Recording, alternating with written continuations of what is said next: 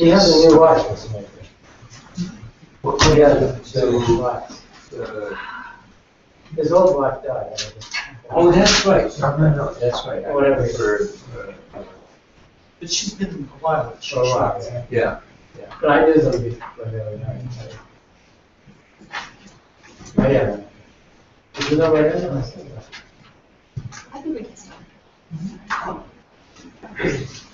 Oh, so who's in charge today? Like this afternoon, you're in. Oh, okay. Okay, so you're the boss now. So I'm the boss. So I will introduce to all of you Peter Steiner from Conversely. I always like to say Is your lexicon the wide hub from Philadelphia?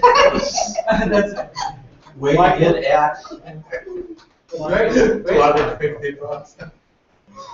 May I finish my introduction? Michael Gordon from Princeton and Emma from. All right, so most of you read the paper anyway, so I will try to be relatively brief. The paper kind of came out of my study of Russian formalism, and there was a conference on formalism, and it's very difficult to say anything new about the old movement, and I kind of was thinking about it, and suddenly an idea occurred to me that there is something similar between Tchaikovsky and Carl Schmitt, and eventually Karl Popper. Yeah, I kind of conjoined them together because the old 19th century metaphysical trio of beauty, justice, and truth. So Schmitt is justice. Oh, of course. That's what else. So I was kind of looking for the similarity, and there are a number of similarities. The way they formulate their concepts, the way they kind of relate to their predecessors, and so on. However, what is really the most significant for this meeting today is their mistrust to patterns, or to put it differently, repetition. Yeah? Repetition is the bête noire for both three of them, yeah. They hate that concept, but for different reasons. Nevertheless, they are very similar in this. Talking about Tchaikovsky, I don't think I have to spend much time on Tchaikovsky here. Tchaikovsky is a known figure. His key concept of defamiliarization is based precisely on the concept of artistry. Okay? He actually says somewhere that in the moment you can systematize defamiliarization, the artist. Okay? It's the telos of art to shock you, to force you to see the world through new eyes is not. Okay? Of course, Schmitt is and is not similar, but basically he too believes that law, the most important thing about law, of course, is the exception. Okay? While the positivistic, or positive even legal theory, somewhere like Kelsen believes that it's precisely the repetition. It's a logical process where you automatically or logically deduce the application of the law from the basic law. Schmitt cogently argues this is not the way. His trick is, of course, he is the weak point of Kelsen, or positive law, is the idea of Grundgesetz, the basic law, the constitution, to put it in simple English. Yeah? His argument is that constitution is a priori outside the law. Okay? It is something which authorizes the law, which makes it possible, but it is de facto outside the law. It's a political act.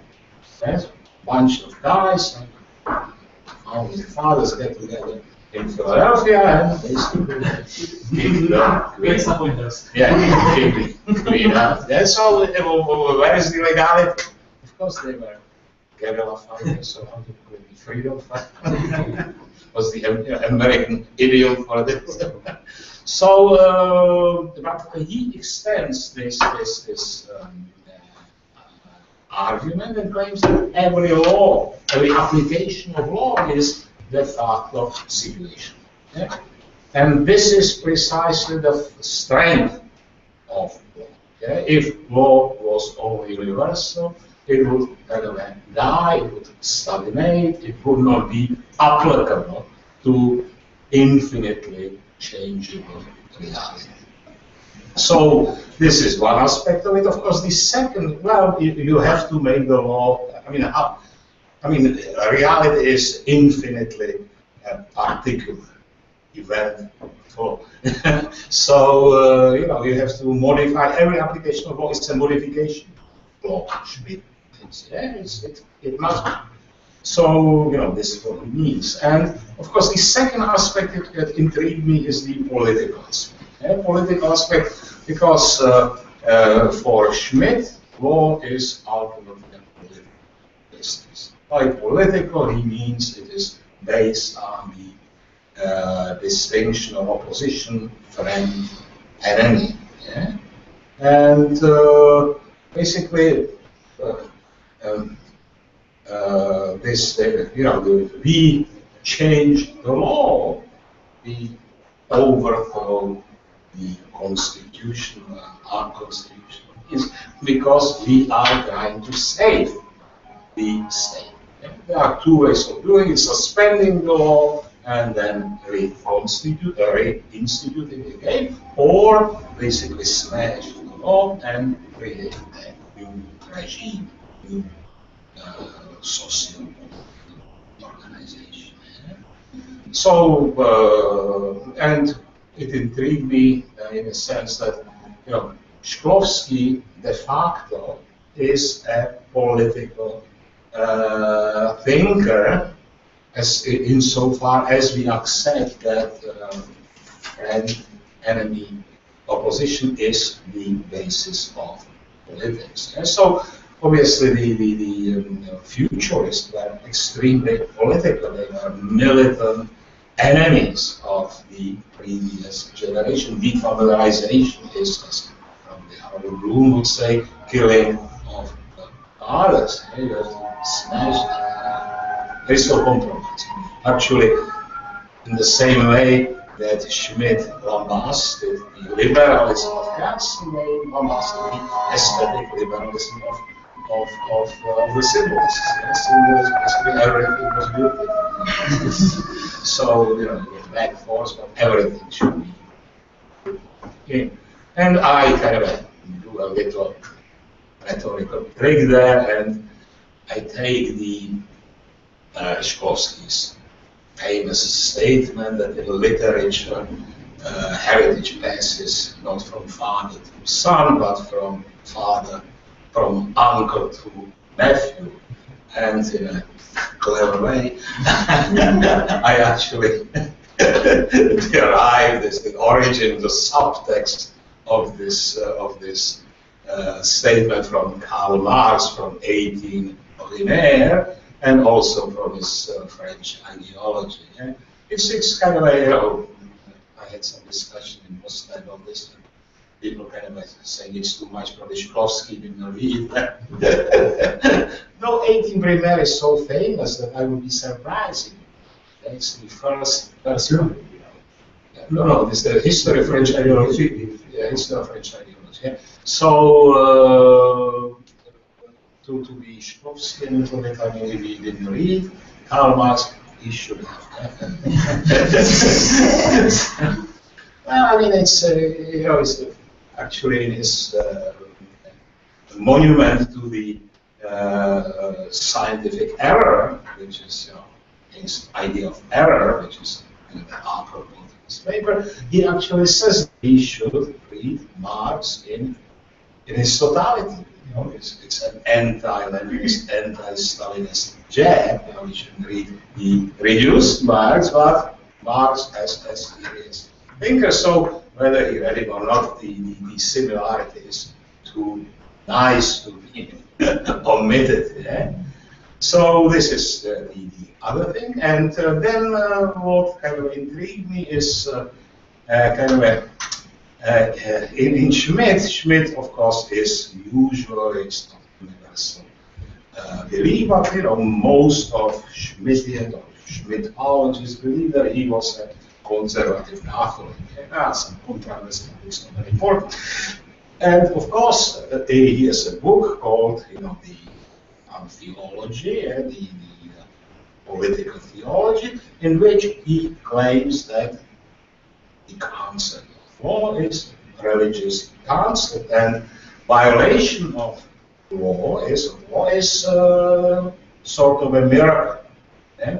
This was our discussion this morning. He would see miracle as something counterfactual, as exception. That's precisely why this miracle. If it were not, it would not be a miracle. So he links together the idea of exceptionality with theology. And if you, again, I did some creative reading of Shklovsky, and indeed, Shklovsky surprisingly, for somebody who is pretty religious, there's a lot of references to biblical miracles, especially miracles of Jesus. And if you look at his programmatic statement, his first statement as a formalist, a statement called the resurrection of word. I mean, the religious aspect of it is obvious, and Shklovsky is aware of it. He's actually joking about. He says so.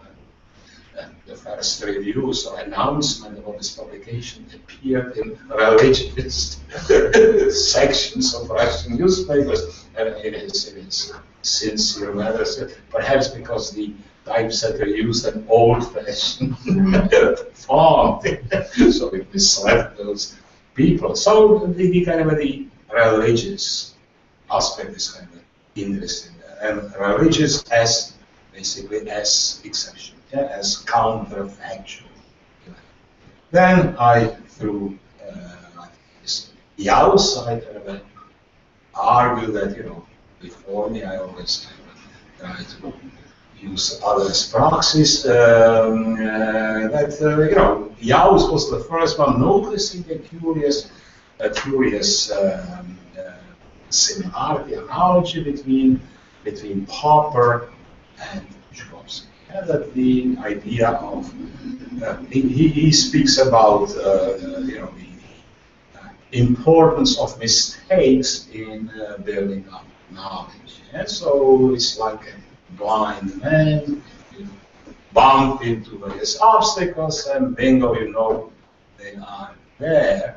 So he yokes it up with defamiliarization. Art actually is making us aware of reality precisely by cognitive dissonance. I mean, it cannot be the way, but we start to think about it. And I go through Popper in about 3-4 pages. It's the idea, of course, he was a philosopher, so the primary object of his scorn was inductivism. On the one hand, of course, he's using the old Jungian critique of inductivism. On the other hand, he adds something of his own. And basically, our scientific practice is a crapshoot game. We basically, since repetition leads nowhere, and I don't have to repeat human argument is obvious, it's endless. So how do we advance knowledge? We basically throw in some theories, deductive. And of course, this is not the best way of doing it. It's not the sure-proof way of gaining knowledge, but it is falsified. It's notion of falsification. Science lived of falsification. All these fancy theories we throw at the reality are necessarily falsified, and we learn something through this trial and error procedure. So, he actually, and I quote him, it's a longer quote, he says that, Actually, science is defamiliarizing our view of reality. It basically shakes up our understanding what the outside world is. And I quote some commentator on Popper who said, usually we see knowledge as proceeding from ignorance to something which is known. He kind of science for him proceeds from known to unknown. And the stress is on unknown, and in this way, of course, we are shocked, we are surprised, reality is defamiliarized. And this is the ongoing process which can never end. And then I kind of made a more funny way switch to the religiousity of Popper. This is kind of a kicker because nobody believes that Popper is religious. But if you look at his pronouncements, Newton's law must be falsified. Must be falsified, otherwise it is ideology. So it's like Marxism or psychoanalysis is too bad.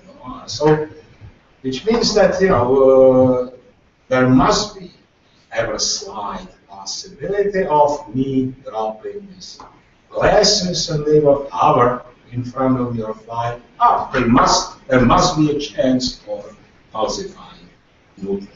However, in the moment this happened, I would be witnessing a miracle. Yeah? So, for Popper, the idea of science is nearly, it is rooted in supernatural, in miracles. Circle closes, and I'm done. Thank you for this listening.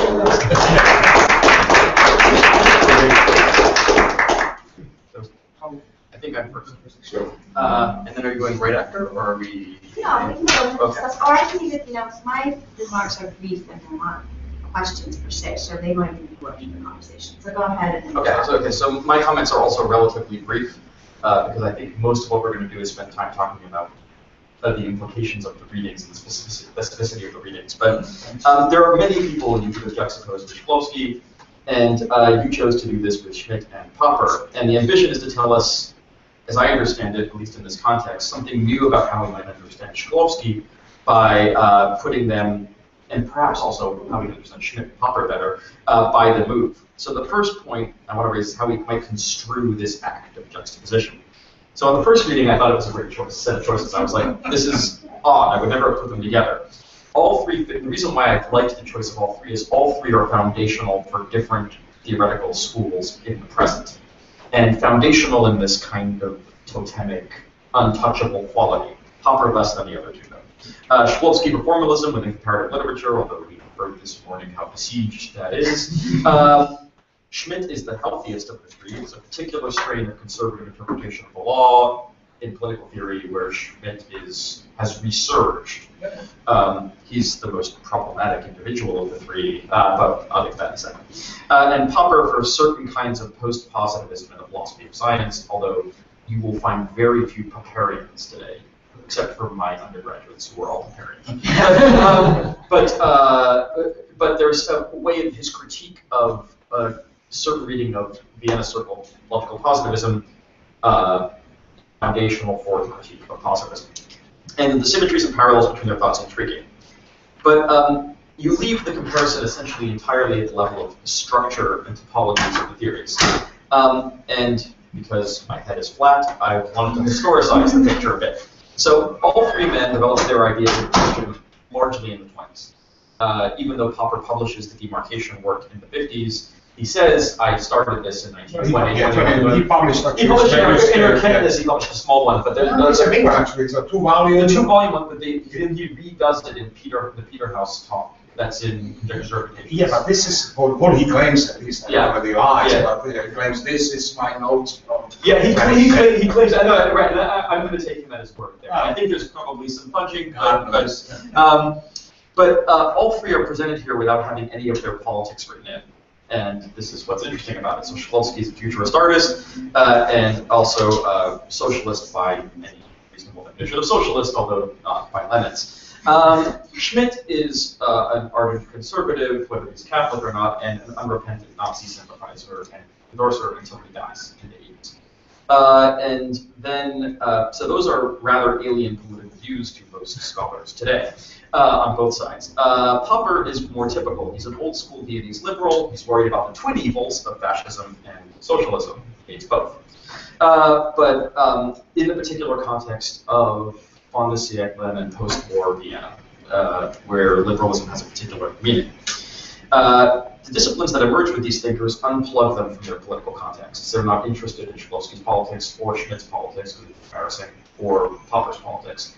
So what happens if we write the politics back in? Does it change your analysis if you actually take their political commitments alongside the structure of the theories? I don't know.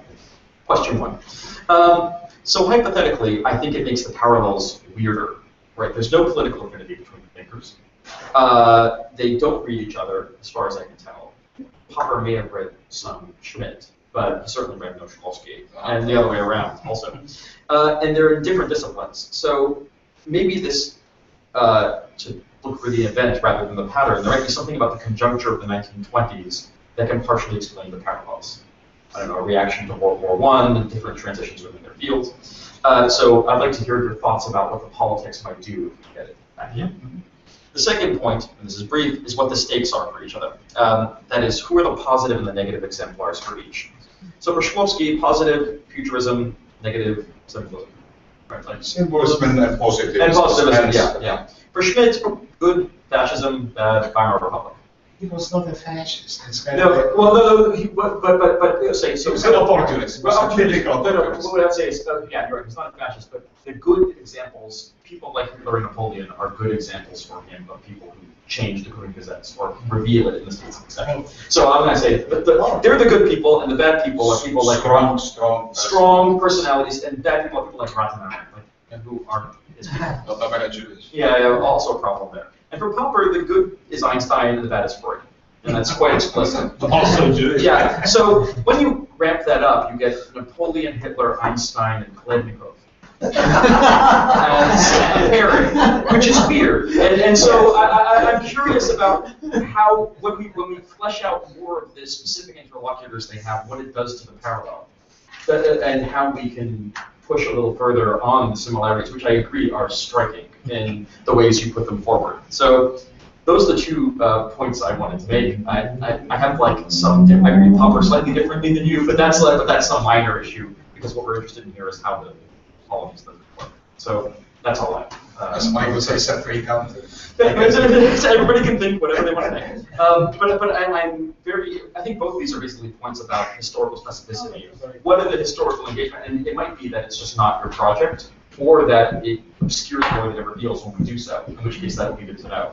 Or it might make the parallel more intriguing by locating a particular set of binaries that people in three disciplines that have no connection to each other today all think are real, that are rooted in like Weimar debates. And that would be interesting to know whether we're still rehearsing this post-World War I moment a century after it began. So. Thank you. So should I I think we should talk, yeah. All right, you are absolutely right. I'm famous for coming up with typologies which are suspended. But it's very useful. Yeah, it was the critique of my Russian formalism is the same. I come up with these tropes, and one Marxist critic wrote that it's a scandal in the whole book about Russian formalism. I don't mention the October Revolution a single line. So the idea of what I'm pursuing is purely intellectual typology. But you are right that it's weird, and I want it to be weird. So I wrote that. That people kind of say, it's common sense approach. I think that you will probably find one underlying similarity, at least half in Shklovsky, is the rejection of positivism. Yeah. Because on the one hand, of course, he rejects symbolism, blah, blah, blah, but he is against Spencer. You know, the noir is the saving of mental energy. Yeah. So in both three of them, you will find That's good, the critique of positivism. But otherwise, of course, politically, I don't think that, what intrigued me was precisely the disparity of this. Right. Disparity of this. It's kind of out of blue, these guys who have very little in common except for this critique of positivism come with very similar ideas. And this is kind of unusual. Yeah, but that puts your finger on something about positivism. It seems like that's where we might look for something. I agree. The problem is it's a little bit messy. Yeah, but of course. Yeah. It would. I could kind of theorize about it, but it would come in beauty. According to my standards of beauty, is kind of the smoothness of the argument. Once I start to kind of complicate it, it will be perhaps more instructive. It's also that Spencer is a positivist in Russia, but the Germans don't think he's a positivist, and the French don't think he's a positivist, and he doesn't think he's a positivist. Yeah. But so it's also different positivism. Of course, but in Russia, he was channeled into Russia through Vygotsky. Absolutely. Like, though he's read as a positivist there, but he's not read as a positivist anywhere else. So about Schmidt, and of course, about him. It seems to me that he was not an ideological Nazi. He was a shameless opportunist, but he basically, in his 20s, he was defending democracy. He was the one who came with the idea that parties which would like to change the regime through unconstitutional means should be banned. And so he is not somebody who would be ideal of how does that work consistent with theory, that argument? I've never understood it. Yeah. How does it work with this theory? Well, I mean, ruthless, it's a politics. You have to basically, these are enemies. So enemies can be killed by any means. Oh, okay, I see. It's not saying they have no right to try. It's that the state has a right to try and stop them. Yes, has the duty to do it. Basically, he said, German nationalist. Right. State is all, regime is epic phenomenon. Yeah, it's whether with democracy or fascism, the German nation is from what is the most. And it is self-defensive mechanism. Politics is self-defense. As a matter of fact, and I try to argue it as well in Shklovsky, defamiliarization, at least early on, is a self-defensive mechanism. Entropy, or kind of the repeated perception of the same as same, basically dulls our cognitive facilities. We are basically that. So it is a cognitive tool. R, as I would agree, is better than prosaic. It shocks you in a good way and basically makes you aware of reality in a different way. And Peter, here's where the theory of frustrated expectation comes, because it becomes a doctrine of modernism.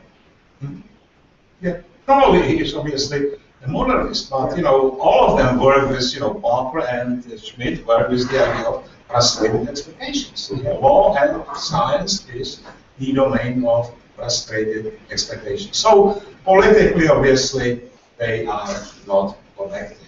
Close, I cannot find that. No, it's the lack of connection that I think is interesting, which is why looking for something deeper, where a crisis of European positivism, the implications of the war, there's a couple of things you could look at that affect all three and push them in these particular directions possibly. No, absolutely right. It's Steve, these are the, Germany, Austria, Russia are the defeated countries.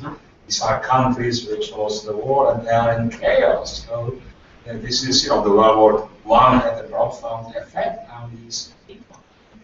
Now groping to find some way out. So this is a new kind of a reverse. So they are turning positivism upside down. As Marx then had.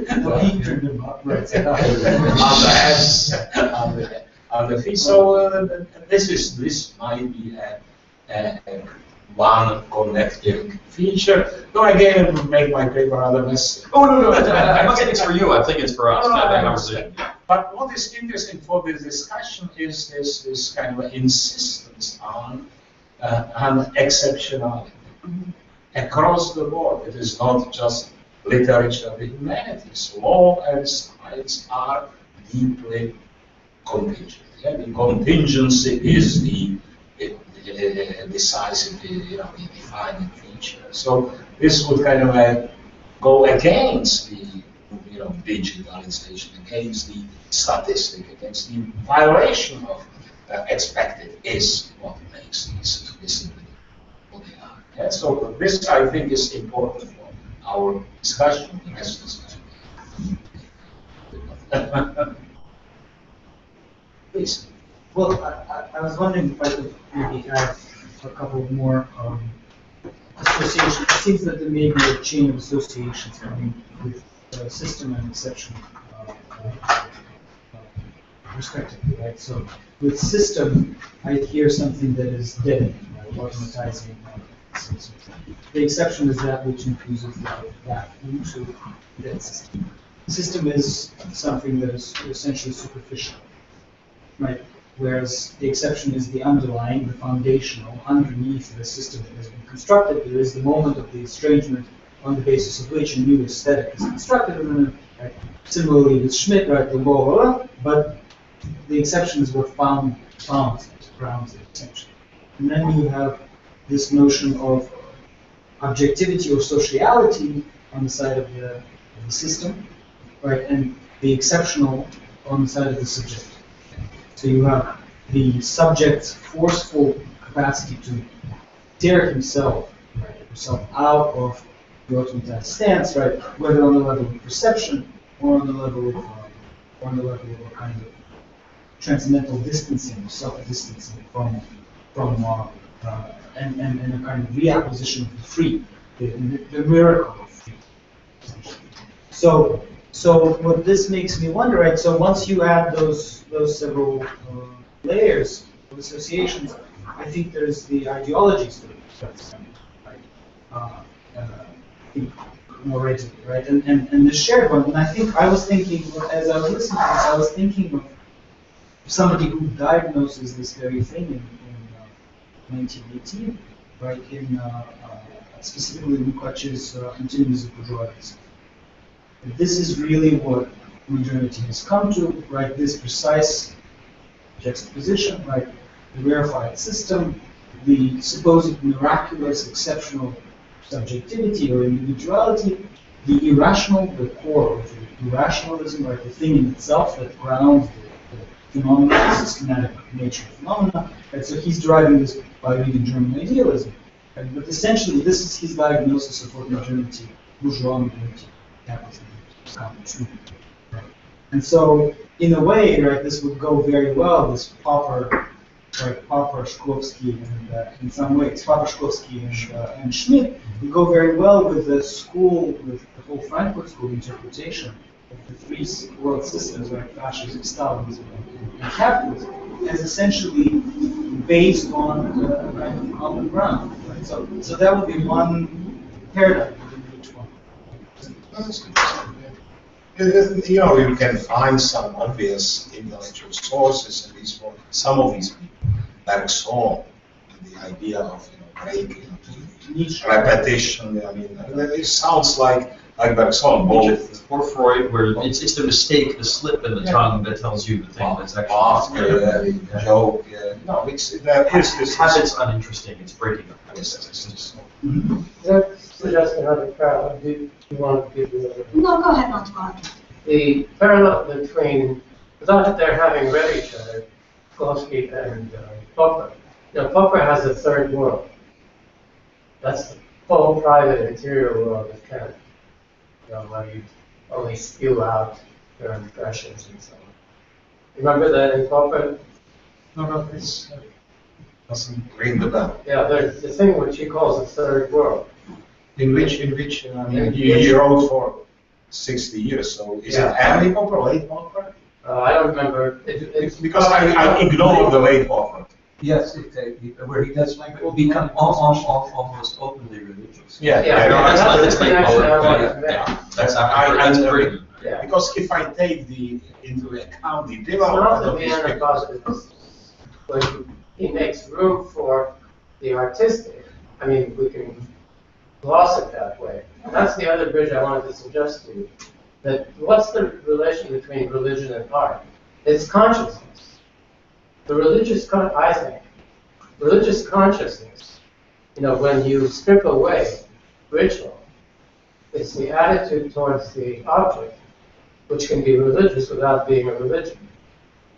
The mystery, the miracle, all of these things that don't need to be tied down to any particular religious confession, I think is what, and it would fit with Shklovsky because he's obviously he's Jewish.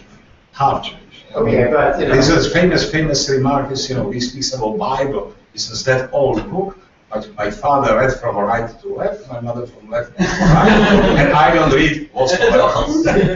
But quotes all the time. You know the Russian proverb saying, "Жид крещеный, что вор прощенный," or "Is вор костёк." The Russians have these, and I think it's believable in the Russian context.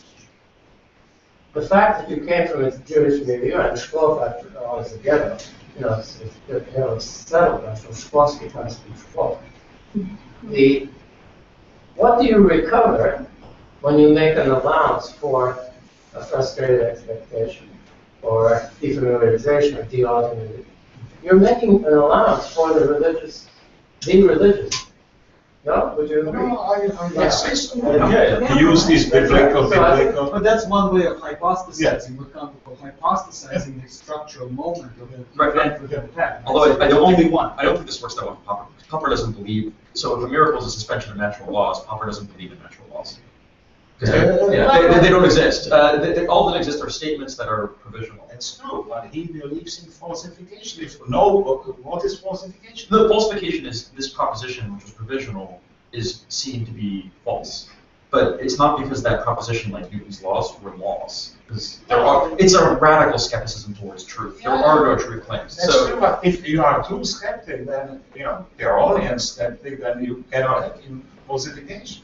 I don't think that's. You can say this statement. He believes you can say that false and true aren't symmetric. So you can say this statement is false without having a notion of. That's true, but what is false then? What? What does it mean to? No, I'm not going to defend Popper's ability I to say agree this, that- but he thinks that this is a tenable position. But he is not a Pyrrhonic. He is kind of a humanist. It's it's not. On the edge. But again, this is where the Popper readings are. Of course, I mean, yeah. Popper. But there isn't a notion of law in that works quite as strongly as in the others. He doesn't speak about law. He speaks about some primary or general and particular. But the reason why no one is any more Popperian is in part because this radical absence of truth is very disturbing. My undergrads believe that Popper resolved the demarcation problem. Yeah. All things that are falsifiable are not science. All things that are falsifiable are science. And you won't get any philosopher to tell you they agree with that, because to believe that requires you to have this radical skepticism towards truth. And if you actually are consistent about it. So if you actually think through the whole, and if you push the undergrads and say, well, do you believe this? And you go further, they're like, oh, no, I don't. I hope you're scaring the daylights out of your undergrad. It comes up, I always teach Freud, because whenever I teach Freud, there's a passage in the 5 lectures where he says, people who don't agree with me are basically repressed. Because that's why they can't bear the truth of this. They're like, that's not falsifiable, that claim. And I'm like, well, that's where we get this conversation. But he differentiates between, quote, singular empirical statements Yes. on the one hand, and, quote, natural laws, theories, and universal empirical statements. He has one of those, the second set, doesn't believe exist. Well, he goes from Yeah, no, but. 2099. Right. No, I would like to see the context. I think the Oh, context is sure. rejected. Yeah, but in any case. There must be something which is falsified. Right, there is, And there is difference between singular empirical statement which is the equal. and general. And general one must be false. He has general statements too.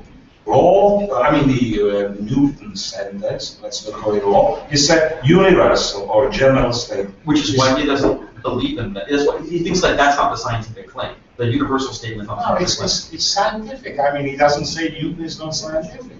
There is problem with Newton how to falsify. But nevertheless, he must be falsified. Right. And so, this is the idea of miracle.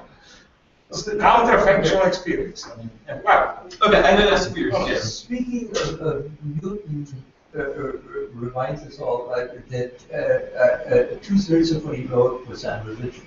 Yep. And I think the role of theological thinking, without being tied to a specific faith, denomination, is the one thing that not only the three people you're talking about, but a lot of other people have at the same time. I mean, it's critical to the ways that the three thinkers you're talking about define an event versus a pattern are completely comprehended by theological arguments about the difference between the sacred and the profane. It is profound. I mean that which and I hadn't seen this before, but I think this is where Freud precisely is very important in looking at the unacknowledged theological source of a lot of the anxiety that is behind the claims that are made by all three. Freud, I original Freud is obvious that again, the strategy of this paper is not to complicate, it's precisely. No. I would ask you to say a couple more words about how anxiety is diagnosed. Is that right? Well, in the case of each of these guys is writing out of a crisis. And I mean, it is present in the rhetoric, it's present in the argument. They are. And the way in which the underlying, I would say, subconscious anxiety manifests itself is as a difference between that which is totally outside our capability of understanding it. I mean, it is sacred in the sense that it has the authority of being unavailable. It is singular. I mean, in the astrophysical sense, but theologically. On the one hand, on the other, there are systems that can be discredited, and the discreditation is always in the opposition to that authority which inheres in the sacred, that which is beyond explanation. One of the reasons why Schmidt is so seductive is because of his recognition of the primeval basis of politics. I mean, it's us against them. It's, but this is where so much of I think it's probably a cliche. I mean, that post 17th century everything, but probably especially science, seems to be so concerned in one way or another to domesticate the old difference between sacred and profane, that the whole argument about a pattern in the event, I mean, this is the argument of emphasis and hypothesis in different ways, is really about the difference between what can be comprehended and what can't be comprehended. And the value is different. I think it comes very close to making that case. I mean, the power of Actually, what is interesting about Schmidt is a very late Schmidt is his works on literature. On language. This is a myth as foundational thing for politics. You need a myth to kind of advance political agenda. So it was a tricky. Whose politics was really turns to which is simply a cover term, I think, for thinking sacred. I mean, in terms that are not available to people. Maybe the notion of ideology is another way of thinking. Please. So by drawing the opposition between the sacred and the profane, I was wondering how would you reconcile it with Dupre's notion? Yeah. That the real opposition is not so much between the sacred and the profane, but within the sacred, between the transcendental and the sacred, that is still a myth in the sense that it still governs our being, everyday life, because the sacred is gone and it's empty, and in that sense has no longer bearing on our everyday affairs. Whereas, I'm sorry, the transcendent. And whereas the sacred still has a part and has this mythical role that it plays in our everyday lives, much like the myth in Hamlet. Yeah. No, it's a way to further to characterize with greater precision. It seems to me the role of the sacred as it's operating. So why is that? I don't understand. I mean, I love historical fact. Because I always think of myself as the pointy head in the room. So your heads are vastly more pointed. Because historians have a way of providing examples. We're good on that. We have trouble making up.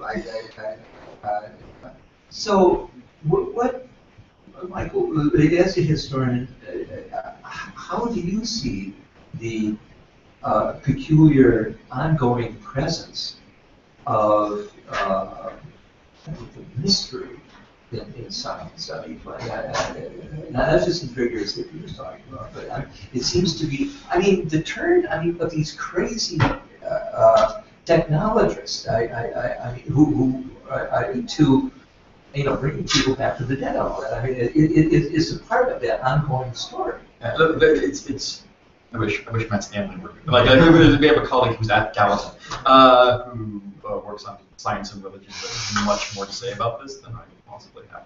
I don't know if it's so for someone like James Clerk Maxwell. Yeah, the sacred in nature is precisely the pattern of the event. It's design. He's a design guy.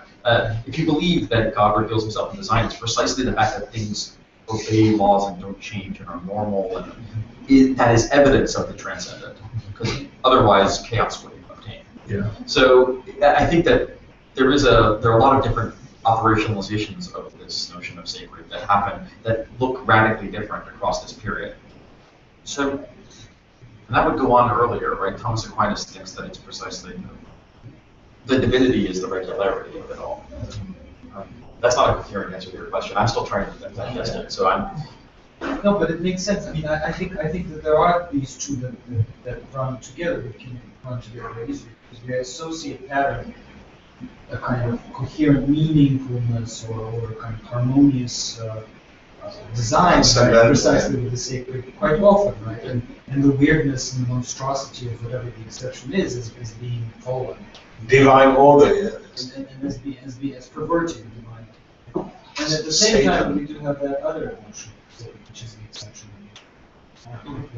Those two, I mean, I think that goes back to, and this I should probably say nothing about this, but the debates between the scholastic scholasticism about whether or not God is something who is interfering constantly in the creation of the world. Can God break rules? Yeah. Yeah.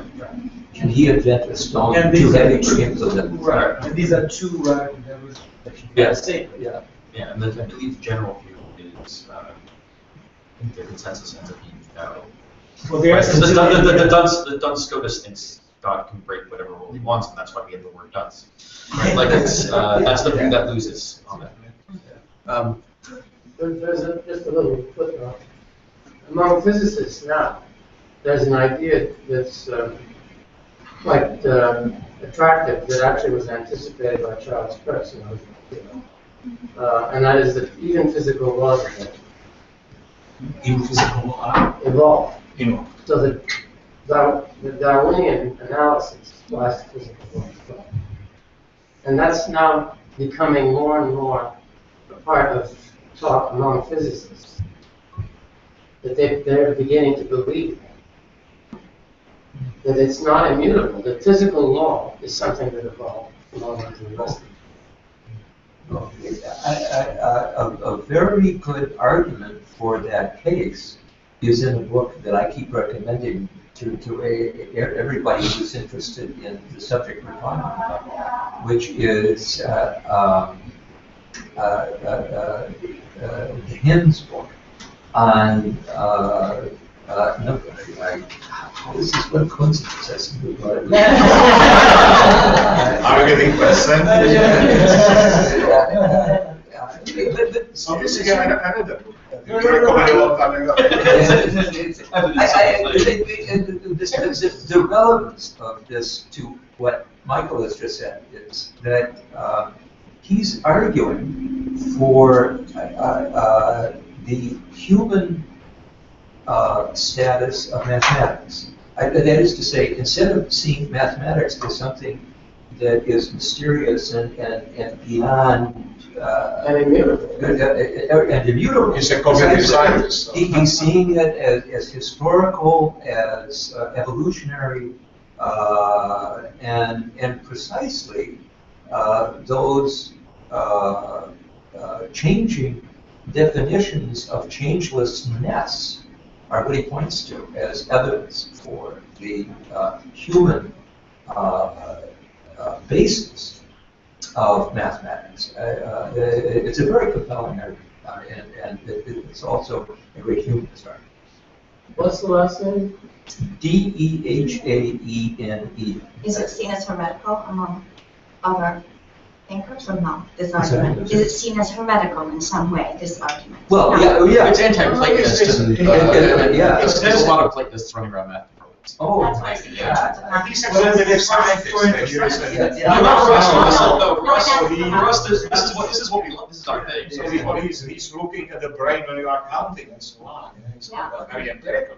Oh, no. I mean, he's not just. I mean, everything that he writes is based on the work that was done on the study of the brain at the Institute in Conversely. It's another book on reading, which is also for this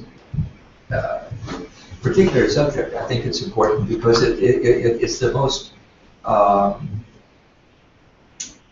can I say it, scientifically based argument against the Platonist definition of the status of mathematics. I mean, they based in actual work, and that's doing the work of the humanities. Unlike so much of what is done.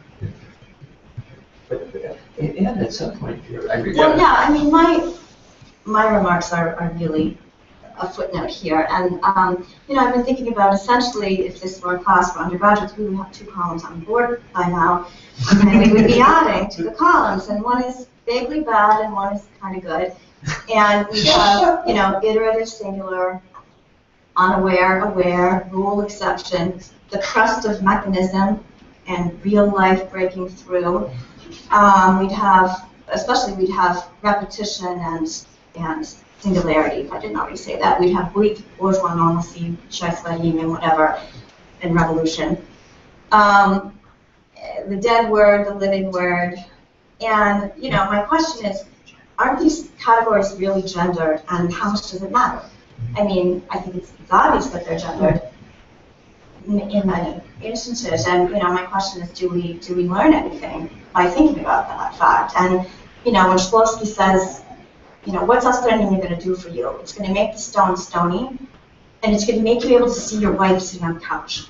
Because before you couldn't see her, because you'd seen her so many times, this thing like a rock sitting on the couch. And that always struck me, from the very first time I read Shklovsky, that she was like the stone. And, I'm not saying that I'm just saying these things are implicitly gendered, and what do we learn by making it explicit? Do we get anything out of that realization? That's the problem. Yeah. There is a what's the guy, Naumann, he's at UC, Southern California. He wrote actually this feminist, it's basically argument is partially taken from Tolstoy about this. Yeah, and basically Tolstoy at the time was having Eric Naaman. Naaman, yeah. And he actually devoted a good deal of time, and it's very credible what he says. Oh yeah, I just read that. It's a relatively. I think that Pianov's Tolstoy's wife was unfaithful. There was some marital problem. He has to dust. She's away, and all. So he plays it up. Perhaps Shklovsky, he was kind of a philanderer. Even aside from that. He had a wife, and he actually took her name for a while. Right, but this point is independent of the biographies of them. It's more of what work the categories do. Yes, I don't know whether defamiliarization is a priori. I think defamiliarization gets you from one to the other. It's the tool that gets you from one side to the other. I don't think defamiliarization is necessarily masculine, but I think that seeing with creative eyes is, and Australian is sort of what gets you there, right? Isn't it just sort of a bridge?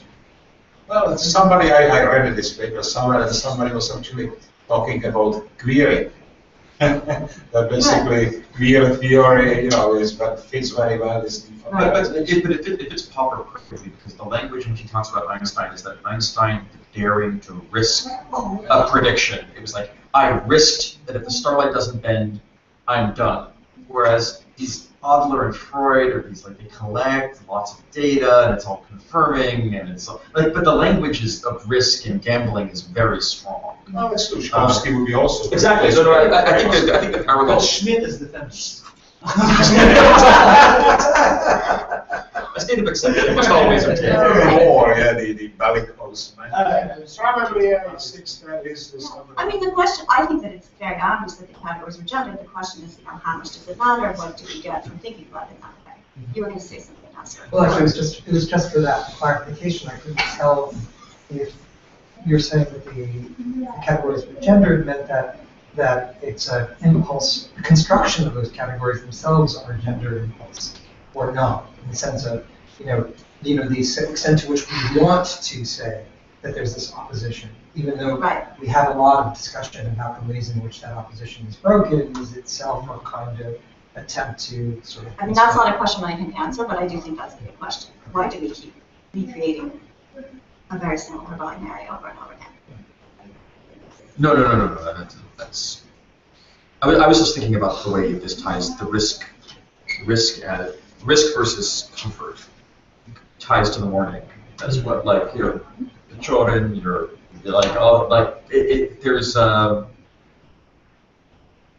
There's a mapping in the critique itself of the digital humanities thing that maps into this as well.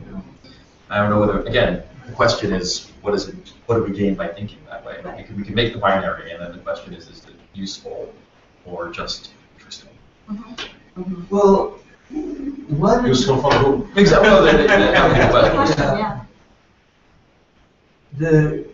I mean,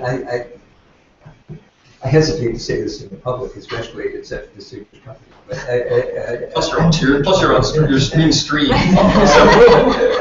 Streets of the world. Will be said on this. In all of this, I mean, what we've been rehearsing is a number of different ways to talk about the ineluctability of binarism in some sense. Yeah. And why is that so apparently a crucial issue in whatever we talk about? I mean, what could explain the power of binarism? And I mean, gender is one way to think about it, but it seems to me, and I think this what set me off was your mention of Detroit again, that it's the binary opposition of life and death. That the ultimate singularity for most people is the experience of death. Wait, so if your undergrad succeeds, he's the true feminist, right? Breaking the binary. But this is what Michael and I talked about in our discussion of the paper, which is this, the power of the binary. And are we learning, is it the 20s and this foundational moment that's obsessed with binarism, and that's why, and they kind of founded schools, and that's why it keeps coming back? Is it bigger than that? It's not just binarism, it's that there's a binarism where one side is devalued and one side is valued consistently every time. If it were mixed and sometimes you want to be on this side, sometimes you want to be on that side, that would not be gender. You would be a liberal. But going back, I mean, the remark I heard about my paper about defamiliarization the second year. It's kind of it's precisely undermining this male-female opposition. It's actually weird. Yeah. And so, but this is just a question. I mean, but it seems like across the thinkers that you look at, there feels like you're suggesting, maybe I'm just wrong, so tell me if I'm wrong, a similar texture to what counts as exception. So exception is significantly aligned, as you see it, to something, as it were, disruptive, powerful, individualizing, life-affirming, and so on. If that's the case, then it's not queering. Insofar as when it's queering, one would imagine, at least, that the binary is so upset that we can understand that sometimes we don't want to be in the framework of that binary because suddenly, for example, to be the other or to be the exception is to be something that's the exact opposite of all of those, something that's life-destroying, something that's imprisoning, confining, and so on, right? In a way, this is what I was hearing you say a little bit with respect to, well, in fact, in this conversation, what happens when the patterning reverses and suddenly the fact of the pattern becomes that which you want to endorse as the sort of, from a miracle. Going back to your remark about Popper, that's a very, nobody wants to talk about him. Scientists don't like him. The philosophers don't like him because he's weird. He's queer. He just basically doesn't believe in the rule. And so, Shklovsky, I don't know how seductive he. Well, I want to hear what Elias says, but then I want to say something. No, first you. Well, it's just that I may not understand the particular relevance of querying intended by the people who brought it up, saying what you were saying. But it would seem to me, if you wanted to invoke a sexual category, not gender, it would be what do you call people who swing both ways? Bisexual. It would be. I mean, because queer has come, at least socially, I mean, to stand over against straight in a way that. It's the marked term. It's The marked. It's a marked term. Yeah. In the technical. One thing that's being forgotten, I think, in this discussion is that the queering of anything can have no issue, just the way homosexuals can have no biological children. So that's a very important thing, which they get around by adopting children or by having artificial insemination and so on. So they're actually adapting themselves to something which they can't help. But the very it's not ability the fact that to you have to have issue. the The issue issue is the most important thing. What's the outcome? Because otherwise the human race would come to an end. And there's no getting around it. And the same thing with death. How do you transcend death? You do it religiously. Or by science. No, you say that there is a life after death. But Without that, Christianity would fall by the wayside. most religions. Well, Jews don't have an afterlife. They're a clannish tribal religion. That depends It's what very you do. strongly which rabbinical school you're in. Yeah, I think about There's a very large divergence. This is what Tolstoy wrote in his explanation of the death of the Cloister Sonata. Yeah, So when they ask him what would happen to mankind if we all follow this, he said it wouldn't matter. Yeah. So if that state is achieved, then the Well, but that's the answer of the matter. artist, not of biologists. But going back to your question is, as far as I understand it, and I live in the neighborhood, but I'm not. Well, wait, it's not I basically you're shameless. I knew I would. So I'm going back. Obviously, the static binary opposition which existed before these guys, the stability was male. I mean, women are, so to speak, rigid. So, you can interpret this, both ways. On the one hand, you can see it as, masculinity prevailing, on the other hand, it is subversion of the authority. The paternal authority, if you want to be Freudian. So, it can go both ways. I believe. It happens to have not gone the other way for the three people. But it's conceptual. The subversion, they are subverting kind of a patriarchal, if you wish, or some order. There is dominant father which says this, they are pulling his beard. Just because you made me think of Tolstoy, and you were talking before about the instances when the pattern and the repetition in the system become the positively marked category, right? There are these moments, War and Peace seems to be the place to look for that, where it's background that's important, right? And if you kind of invest too much faith in an event, you're going to get it wrong. Is that, so much of War and Peace seems to be a meditation on that question, right? Maybe you should pay more attention to repetition and background and pattern. Would you agree? Well, it's always tricky with Tolstoy, right? No. Because I in a way I agree, right? But I wonder also if with him there's this other category of plot that comes in, right? Yeah. Plot patterning. So an event, the thing about the event is that in some ways it's the most patterned thing of all, right? Because it is part of, it's implotted, right? Yeah. So it's almost like there's a distinction between say scene and plot, right? Or setting and plot, right? Description and narration, right? And upon that distinction, you have a different distinction which overlaps oddly, it seems, right? As a distinction between event, non-event. Mm-hmm. So in other words, they don't map exactly. right. So to each other, exactly. So event is patterned and non-event setting is not that. Right? Well, It can happen. This came up earlier with him. How would you work that into an explication of the final epilogues on the nature of history? Because it would seem to me, that the utter dismissiveness that Tolstoy has towards historians derives precisely from their search for events. Napoleon had a cold, so he lost the battle. Right.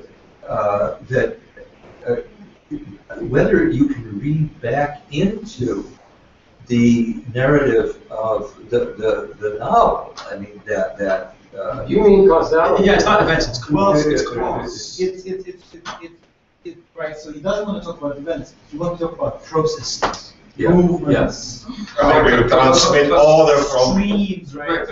but there's no causation. Causa- Once you start looking for causation, you need to look, the instinct is look for a point cause. Like Napoleon's coal, it's billions and billions. There's still causality, but the causality is collective and Right. Unintended consequences. yeah. That's why, I mean, thinking about, the size of our data set, I mean, Troy basically says, I could predict everything if I had all the data. I think he basically says, if we knew everything that had ever happened at every instant from, eternity, then I could tell you everything that is. But those things are not knowable, and therefore. And he well, understands that it's Heisenberg not principle, knowable. I mean, It's it's not not, a- anyway, it's you not know, a it's simple- not- it's not a higher It's gap. effective. And in the Yeah. 19th century view, that is no longer the scientist's perspective. That's possible. No, I just mentioned Laplace. Right, but the most common consensual view of quantum mechanics is that makes that not possible. That you can't, even if you can't get all the data, because you can only know some of the data fully precisely, and the rest of the data you can know less precisely. So I think Tolstoy thought that in principle you could, right? Yeah. No, Which is a very 19th century idea, What yeah. distinction Yeah. between mortals and immortals. And that was. And he's our following perspective. Schopenhauer at that time. They're very close.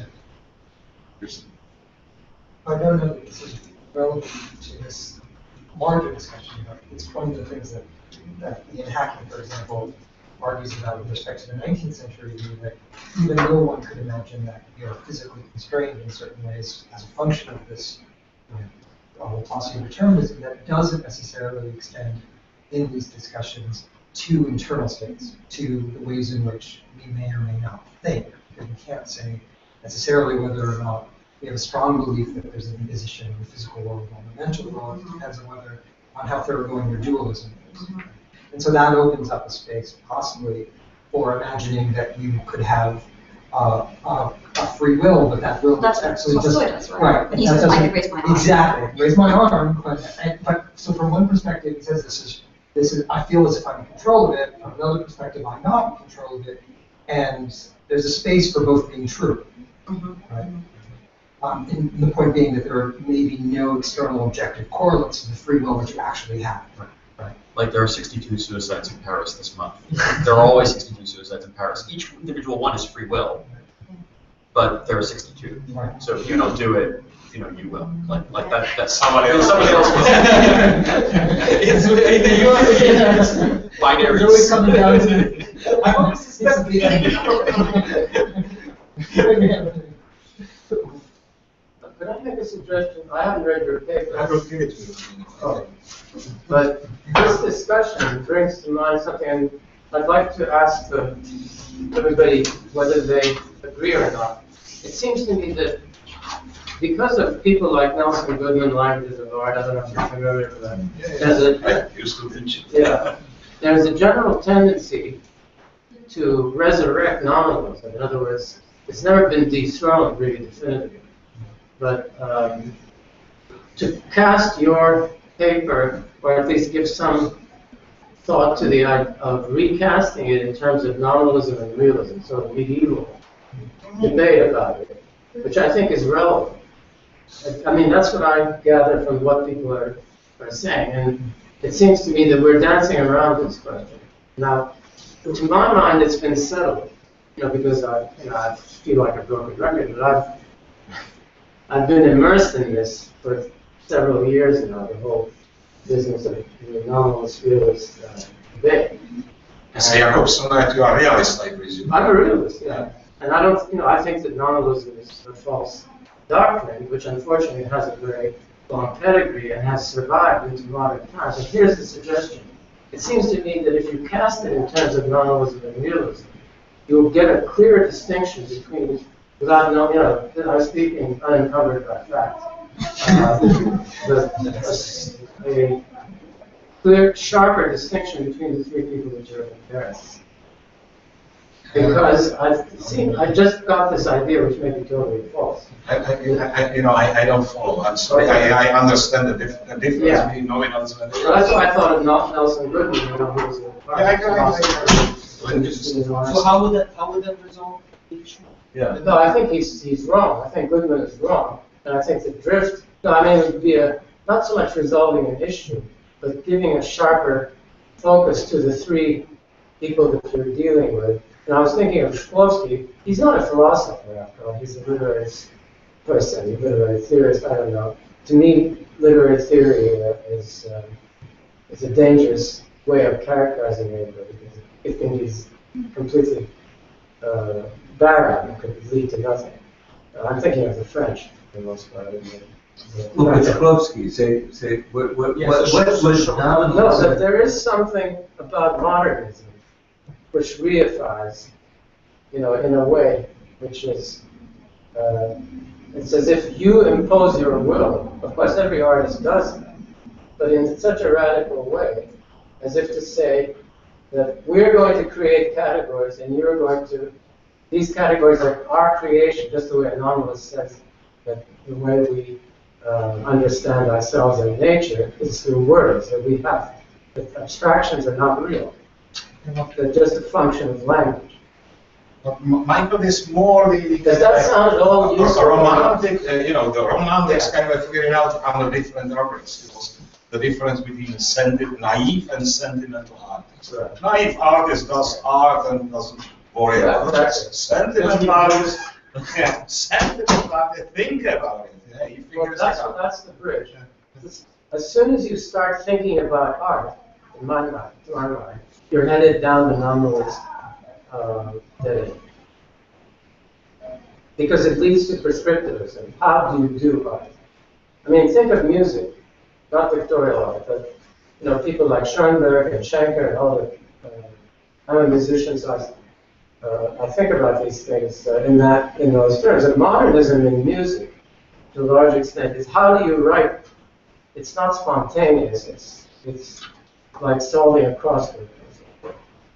You can tell that I don't like modern music. Yeah, but all these three guys are meta thinkers. They are meta thinkers. They are thinkers about something else. Right? So that's probably about. I don't know whether nominalism, realism is. Well, it's just an idea. Just all right. That's Please. sorry. Yeah. That's okay. Is that okay? Yes, Still okay? please.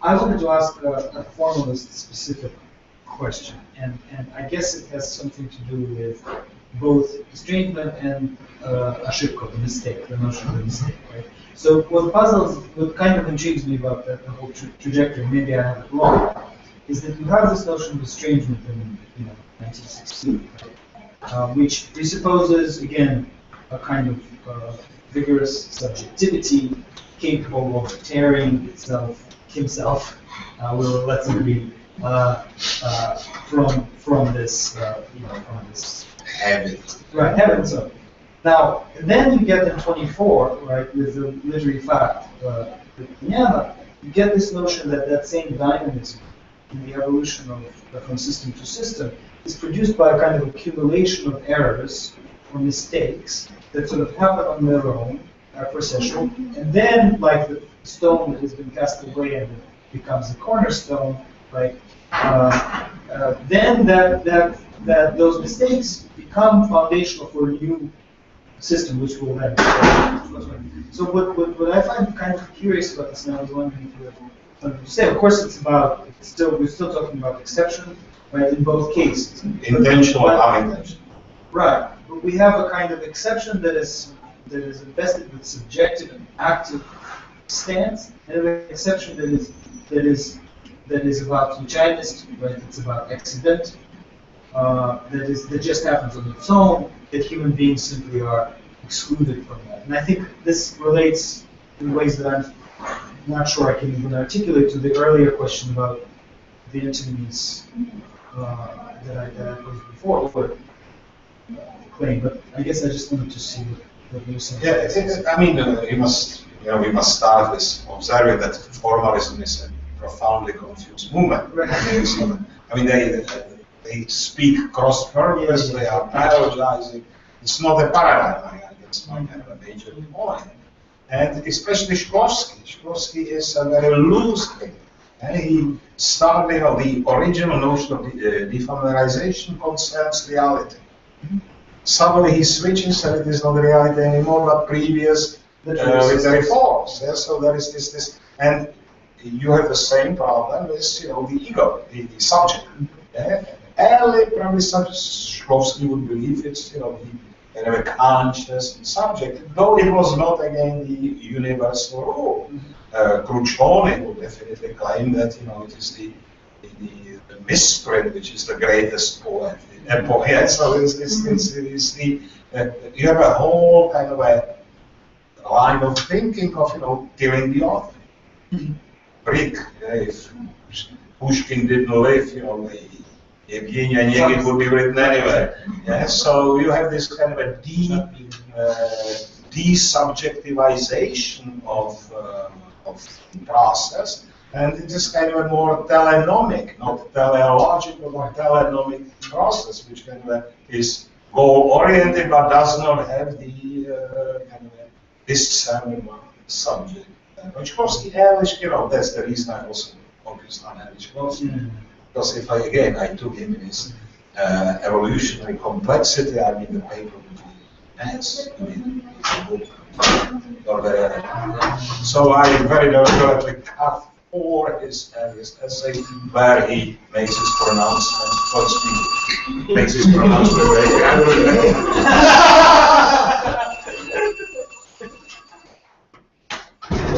So many events. That's right. The really And the speaker just ran away. Right. You happen to know whether Shklovsky ever said anything about church and общественного вкуса? Did he ever have any, this? Yeah. What did he say about that? Explicitly about that phrase, or what was his stance? Yeah, because Markovsky said it, but it seems to me that that impediment slapped in Public taste. public taste. Yeah, but I was just going to ask you the same question. This thing that Markovsky said, "Поощрённое общественного вкуса." Did Shklovsky ever say anything about this?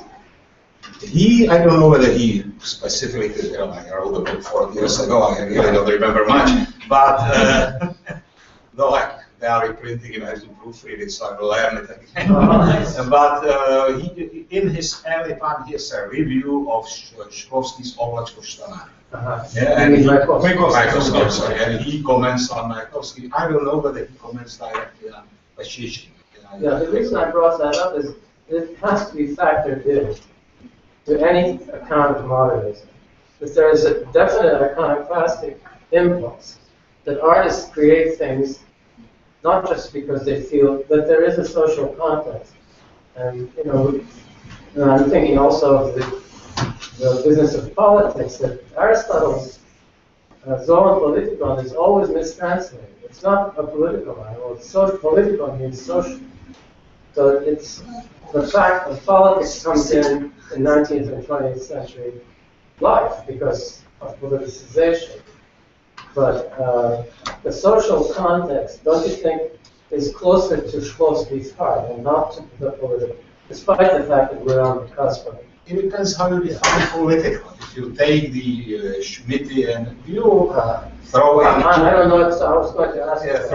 Throwing Pushkin from the Parachod is ultimately a political act. Yeah, it's friend-enemy. And you have to have more political. Yeah? I'm exaggerating, but just a little possibility. No, it's pretty close. The possibility of killing is inherent in politics. Yeah? So this iconoclasm of futurists or formalism was to this degree political. Yeah? It's kind of you have to have a strong enemy to assert yourself. Yeah? And I kind of take it further in Jungian manner about the coup, the coup d'etat, the theory, their theory of history is a coup d'etat. It's like Schmitt. and you have to destroy the art to save it. It's like, you know, you destroy the regime to save the state. So, And Shklovsky, he was into about the coup d'etat. well, that's true. Well, he wasn't an SF for nothing. I mean, it's, He was planning Twice. it. Planning it. And to emigrate. So, you know, they were all of these, maybe icon-normalized, but the formalists were pretty political people. You know, Jacobson came to practice. But there would be no modernism Political without issue. iconoclasm, right? There would be, so, by definition, you can't have modernism without breaking iconoclasm. Well, I mean, I think, isn't there, just to explore this possibility, right? There is a strain within modernism that's very, very staid and very traditional. Right? Nevertheless, we're willing to Which characterize as strain? modernist. So I'm thinking of Proust, I'm thinking of Thomas Mann. Right, those two But T.S. Eliot even Well, it's kind of hard edged at times, right?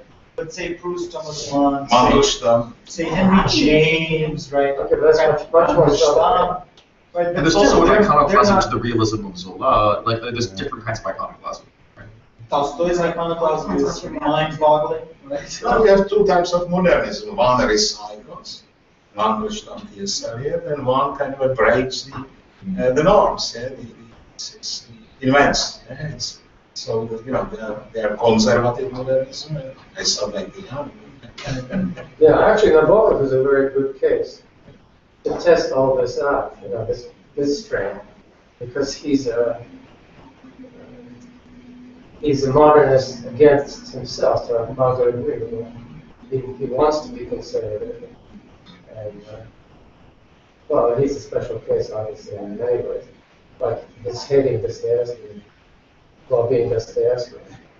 There's a book called Flint on the Right Stone. Have you read that? And it's about conservative modernism, conservative modernist poets. It's all about precisely the strain that you're thinking that you're talking about, and it's arguing against the idea that iconoclasm was actually.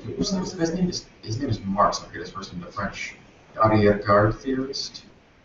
Oh, yeah. So Guillaume Marx or something. It's something like where there's a segment of the avant-garde that looks backward. That's interesting. Atomism. Well, that is, in a way, I mean, more correct. Yeah. A perfect example of this. But that, I feel like, is not in that, right? Because with these people, there's a sense of radical futurism and radical archaism, right? So the kind of class that they're looking for also. Although the avant-garde is more like Proust. It's the people who look sort of like the richness of 10 years ago as opposed to 10 years from now. As opposed to. Supposed to antiquity, creeds, not that. The avant-garde idea is like Freud, who has like a really comfy living room with like, you know, nice statues and a carpet that was made 30 years ago. It's like that. Yeah. Yeah, good book. Mandelstam is kind of a thing much farther back. It's kind of interesting to just call Mandelstam and Shklovsky. Yeah, it's the plowman and nomad.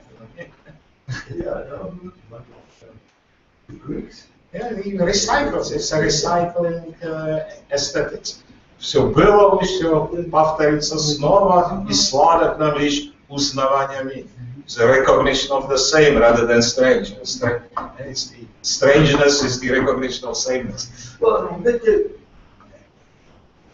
it may be that the people who are looking at the past are more realistic than the revolution. Is that a big argument? I mean, in the sense that they may be closer to the way history unfolds. You mean closer to reality, not closer to the movement known as reality. That's right. Yeah. Not necessarily so, because future is unknown. Future is not real.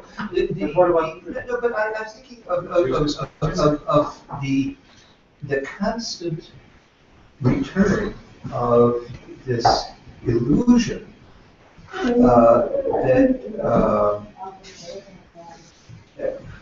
that there will be a time that will be qualitatively different from what it's been historically. I mean, that there will be a singularity. That there will be an end to history. I mean, that there will be a second coming. there's something that seems to be stupid, naive about any But you have any curiosity. avant-garde. But we have different curiostic future. We have different types of futures. There's our future which are basically, statistics kind of a measure things like that. It is very probable this for us in a revolution. I will tell you that changing the possession of means of production will establish in paradise on the earth. There are different futures in this respect. Well, they're both in some measure stochastic. Yeah, sure. I mean, future is but unknown. what Future is deeply unknown. It'll be real. What impels me to make the comment that I just did is the importance in defining, and this is where Michael and I are going to probably disagree on it, of Chomsky's idea of recursion. I mean, recursion is one way to think about the relation between pattern and event. It's where nothing is ever new, right? Are we all together on recursion? I mean, the repetition of something, but it's a repetition. I mean, so the banal example of it is the old Rust cocoa. I mean, which you all are probably too young to remember, but it shows a Dutch woman with a Dutch hat serving cocoa on a tray on which there is a box of cocoa that has a woman delivered, and then a little, and so on and so on. I mean, yeah, but there's no being. That's for Shklovsky, this is how, for Chomsky, this is how language works. That everything is the same, but different. And there is no end. There is no end. It's how he explains the possibility that the children have the capacity to say everything at a certain point. I mean, with limited means, we have infinite possibility. Restricted repertoire. Right, exactly. So I are limited. That seems to me to be, the reason I asked that question is because it's a way to think about the relation between structure and event that is not, that doesn't let one possibility exclude the other. But it's not a binary opposition. That's its beauty. I mean, it permits a kind of negotiated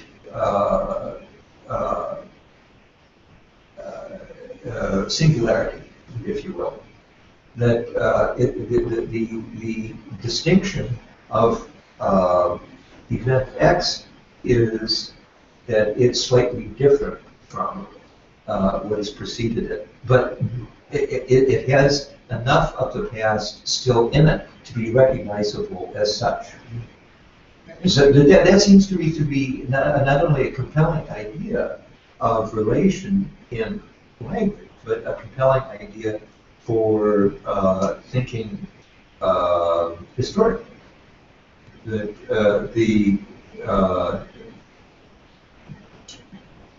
Michael,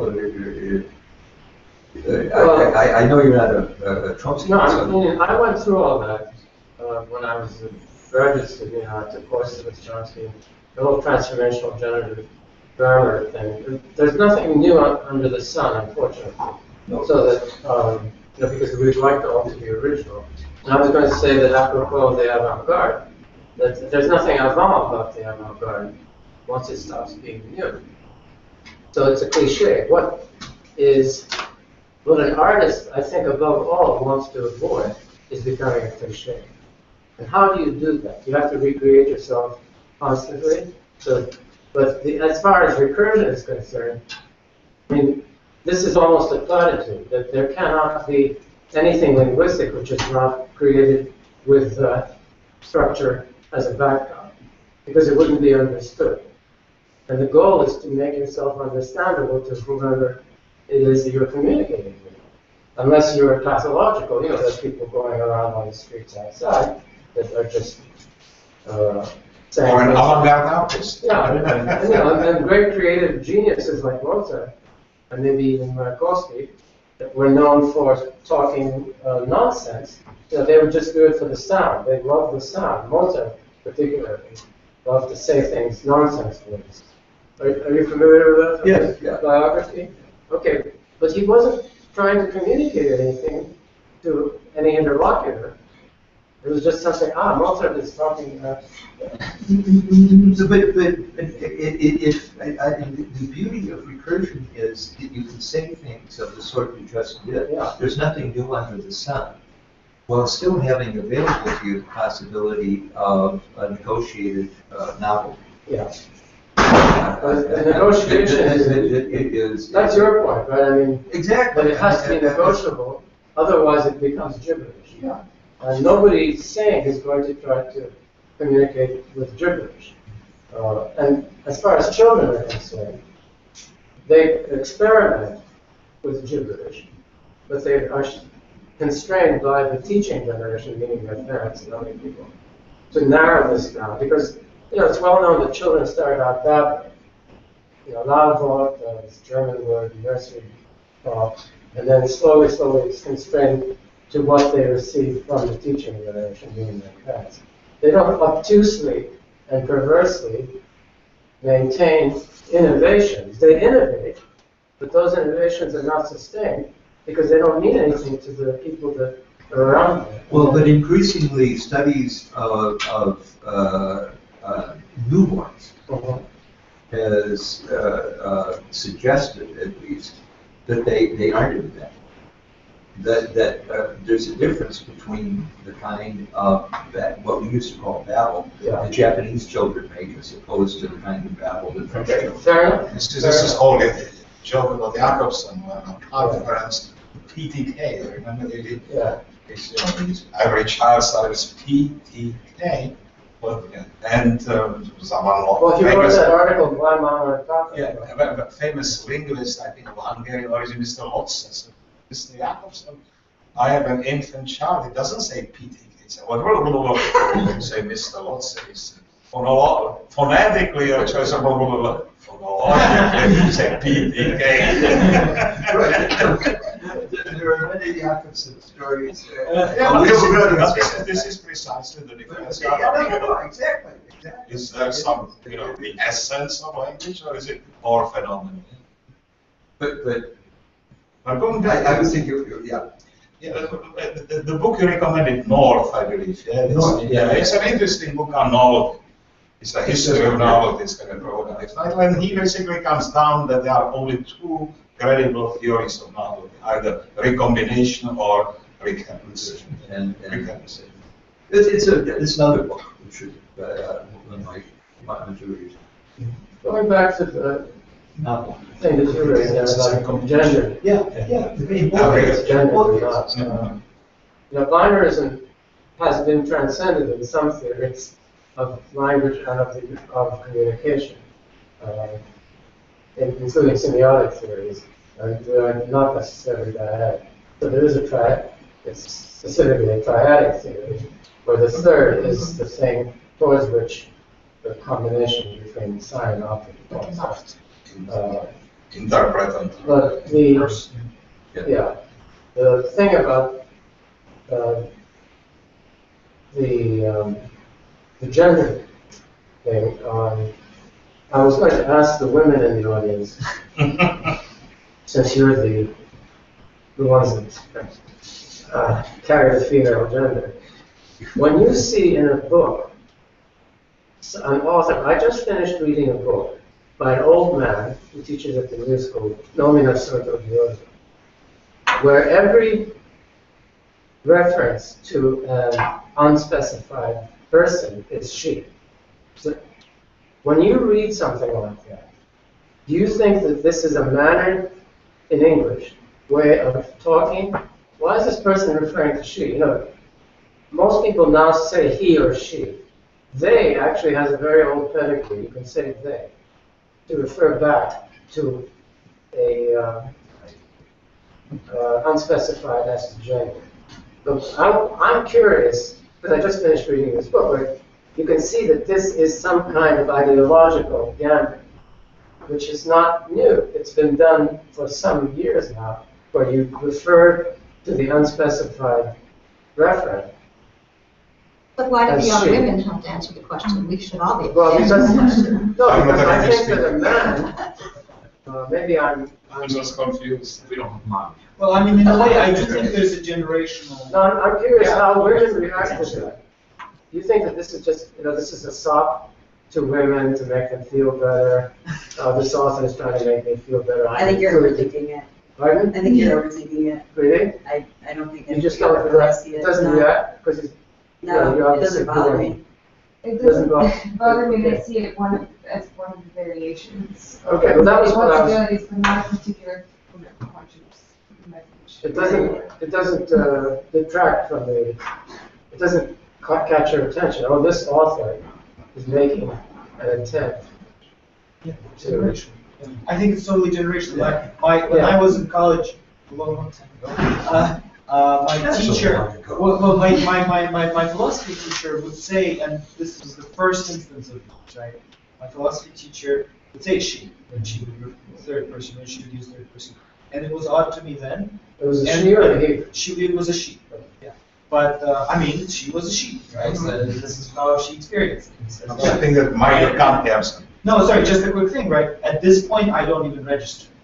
Okay, that's what I was interested in. Because I registered. I For think me, that it's Michael comes from Jacobsonian tradition where this marked, unmarked, Yeah.